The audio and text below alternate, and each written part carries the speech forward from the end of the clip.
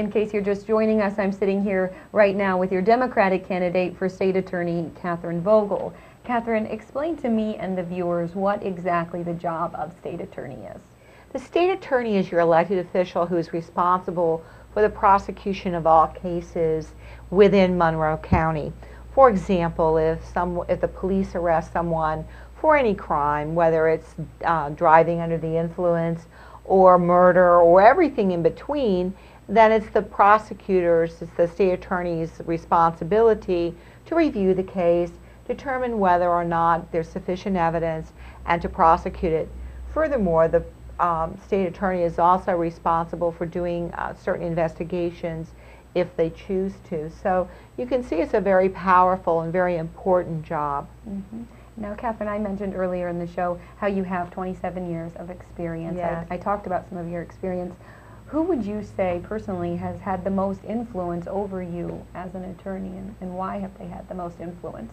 Well, you know, when I was first hired, I was hired by Janet Reno, and I think that she is the person who's had the most influence over me.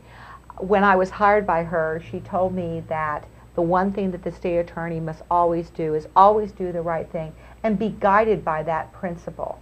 And we do have certain ethical responsibilities as prosecutors, and I've taken that to heart, and the entire time, the 27 years that I've spent being a prosecutor, I can assure you that that has been my guiding principle.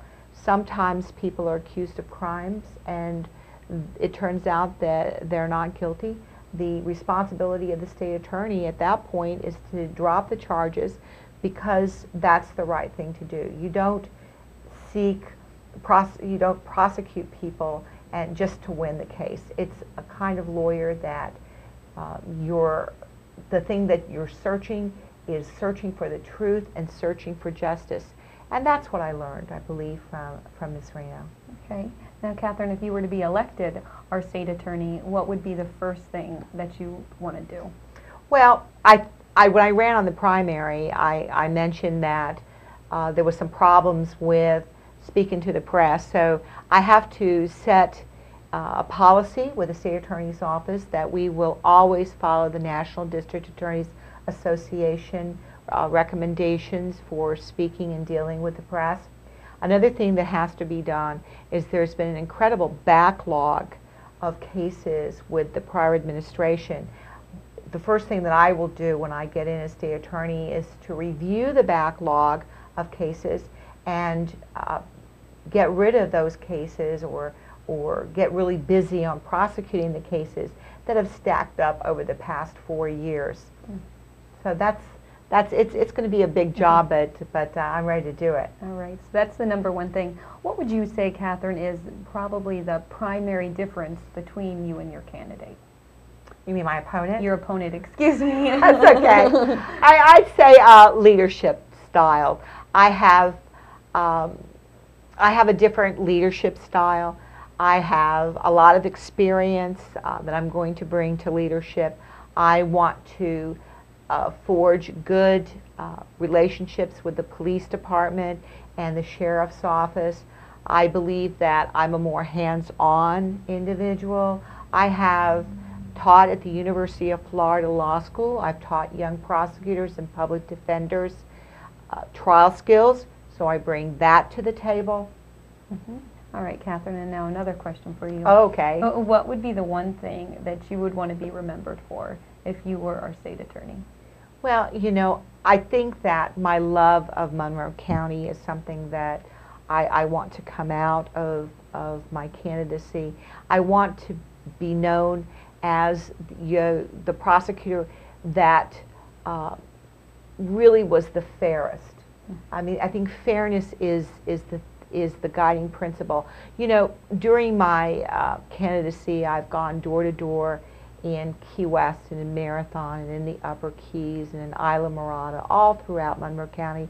And I can tell you that the people that I've met, they just want somebody who's tough, but they also want somebody that's fair. Somebody that's going to prosecute people not based upon who they are.